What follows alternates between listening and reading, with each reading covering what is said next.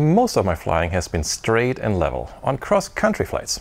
And while I love to go places in my Bonanza, there's a whole nother way of flying which so far I know very little about. Aerobatics. I do love roller coasters though, so when an opportunity presented itself recently to get a little taste of aerobatics flying, I couldn't resist. Come along and I'll show you how that went.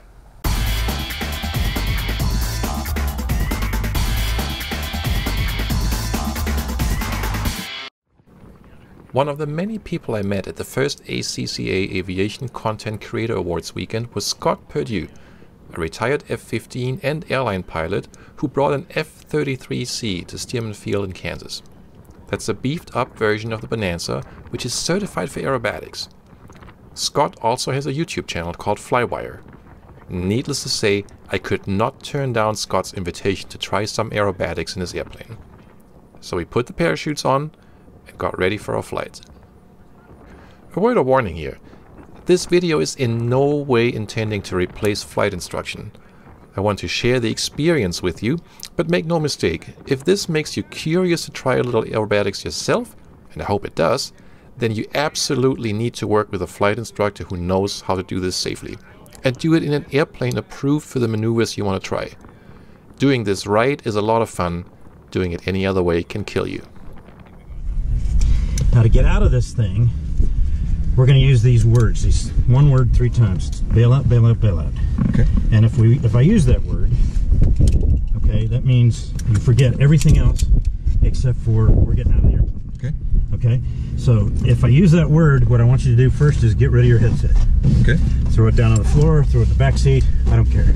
And then what I'm going to do is I'm going to pull this handle right here, and that releases these pins that hold the door, and the door's just going to fly away. Got it. And then what I'm going to do is I'm going to leave, okay, which is I'm going to grab on the sides of the frame, and I'm going to crawl out. Gives me time to collect all the GoPros and... Yeah, I guess if that's what you want to do, because I'm gone. Bonanza 33 Charlie taking the active 17 Stearman. Mixture, prop, throttle to go, flaps set, cow flaps set, trim set. Runway's clear. Runway's clear, alright, you have the airplane. My airplane. Okay, so we hold the brakes until we get full power.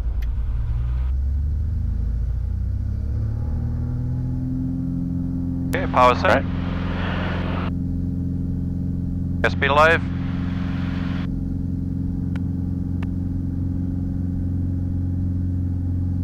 Little positive back pressure, we get it airborne.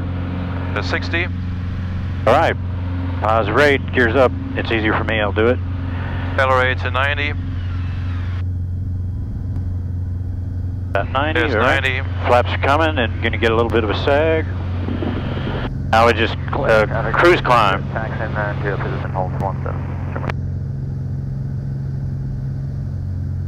I would turn east from here, and we're just going to climb up to about 5,500 feet. Okay.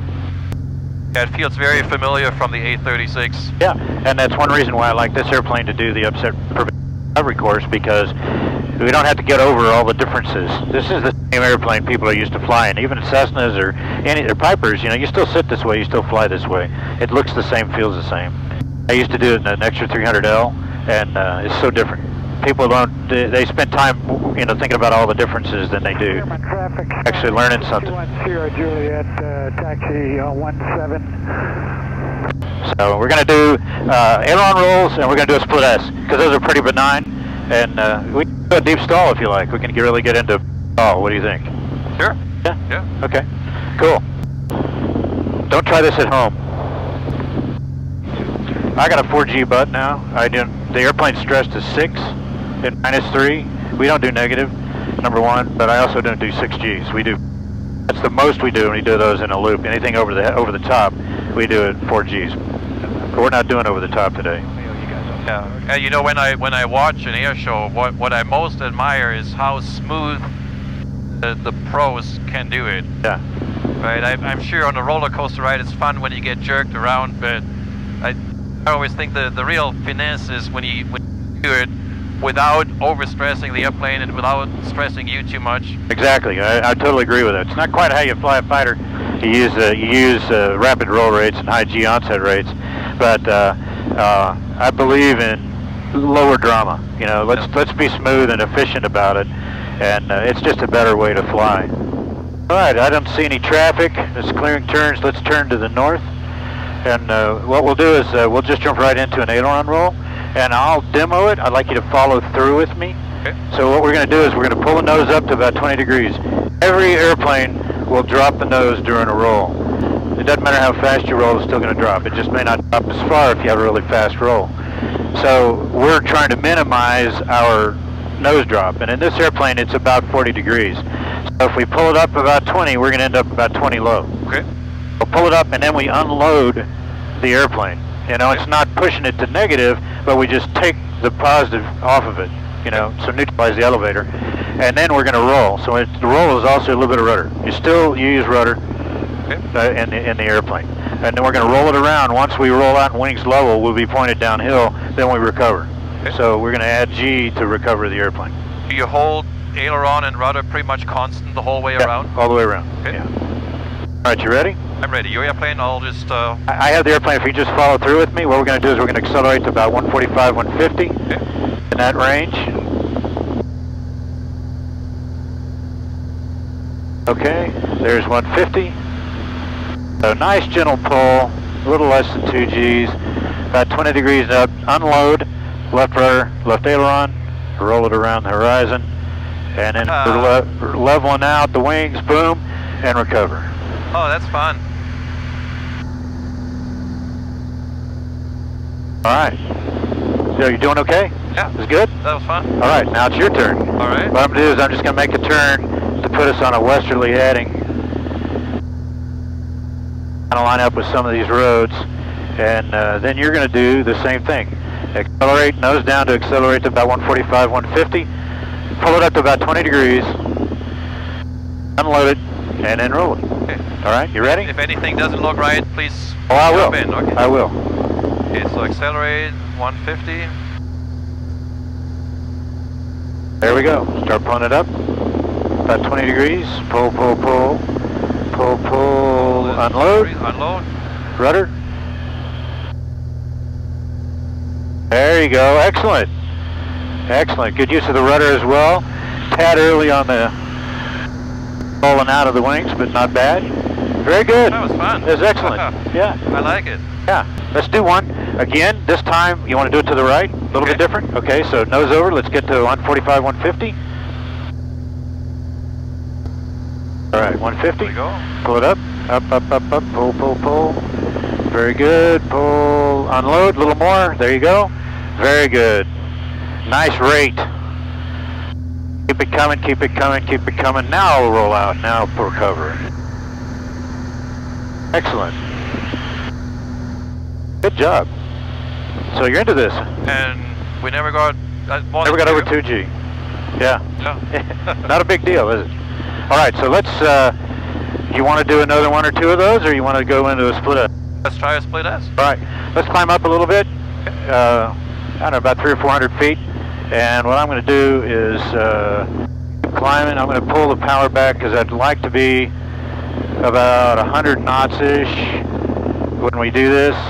We're not going to spend much time inverted, but I also don't... I'll demo it for you. Stay with me on the controls, but I have the airplane. Okay, your airplane. At about 18 inches. I don't want to get too fast on the other side. I don't want to have to pull an awful lot of G to do this. So we want to start at a lower speed. So this is the half roll. This is a half roll. We're going to half roll. I'm going to pause inverted, but not very long. And the nose is dropping the whole time. Boom. And then we're going to pull it through.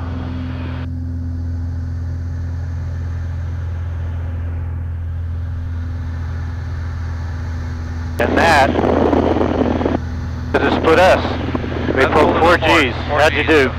You okay? Okay, yeah. All right. I figure you do a split S, or maybe two, and then you do some stalls. Okay. Does that sound? That's good. What I want you to feel is how to reattach that boundary layer. Okay. What does it feel like? What is the airplane talking to you? How's it talking to you? And how to reattach the boundary layer. All right. You ready? All right, so pull it up a little bit. Pause it, unload it, roll it. Pause it, now pull through. There you go. Keep pulling a little harder, a little harder. There you go. Good, good. Excellent.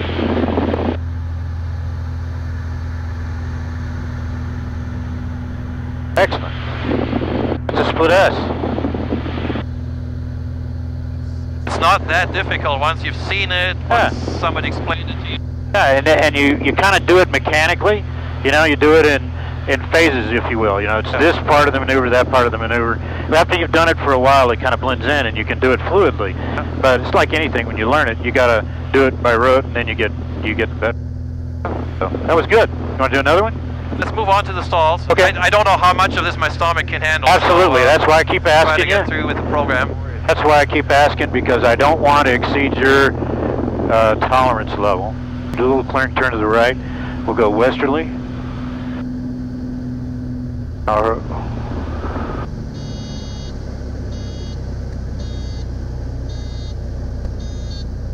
right. You've heard that. We don't have the gear. We're just going to do a stall. I'm going to kill the gear warning. Oh, you have a switch for that. That's good. Otherwise, it gets really annoying. All right, so what I want you to do is maintain your attitude and let that sink, because that is energy. We don't put energy in the airplane. We want to. There you go. Keep pulling it back. And what you're going to get is a burble. We're going to get that feel. We're going to go all the way to the brake. You're going to use your feet. Never use the ailerons unless you're using your feet first. Okay, that's the warning, 3 to 5 knots. There's the brake, so just, yeah, right there. Awesome, I like it. I like it. What we're doing right here is a falling leaf. Very good. We're doing a falling leaf, and when I teach aerobatics, this is what we teach you is install the airplane, you're still flying it, but you're stalled. All right, so you get the burble, the brake, now just relax the back pressure a little bit, and we're flying again. That warning horn, by certification standards, is 3 to 5 knots above the actual stall. So, real good. Let's do one more. I love the fact that you're not using the aileron at all. You're using the rudder, and it's okay. Don't worry about it. That is, it's an inertia issue of the wings, the way the wings are constructed, that eventually we're going to get into a pretty wild gyration if we do try to keep it in a falling leaf. Right. There's some airplanes that are fantastic in the falling leaf. It's like the Stearman is just fantastic. But it's great teaching spins too. This airplane's good at spins, but it's not great at teaching them. Everything happens so fast. Very good. Excellent. See, and it's all about timing there when you get out of the rudder. You had good full rudder, but you don't leave it there, it reacts. So that's what it's all about. But it just shows you that, you know, you can be in a full stall or situation or very close to it, and you're still flying the airplane. Yep. All you have to do to recover is you relax the back pressure. The difference between the wing flying and the wing not flying is 1 degree. So you don't actually have to push it over very far to get the airplane flying again. What the France 447 pilots needed to know. They needed to know that, yeah, and they didn't do that. They just held it in the stall. You know, the ugly truth of that is the other side of that coin is the 7 guy in Houston who thought he was stalling and he's pushing forward, and he's not. He's hauling ass. Yeah. It was just absolutely wrong. Now we're on the feather edge of slow flight. Give me a turn about left, and no more than about 15 degrees of bank. Can't give up too much energy here. This is the ultimate slow flight, right? Yeah.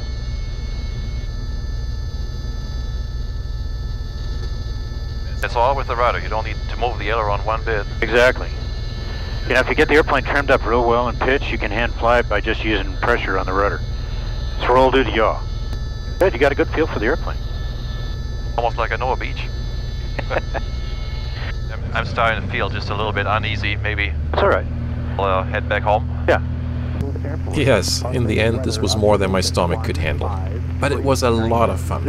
And hopefully, one day I'll have access to an airplane in which I can learn more of this.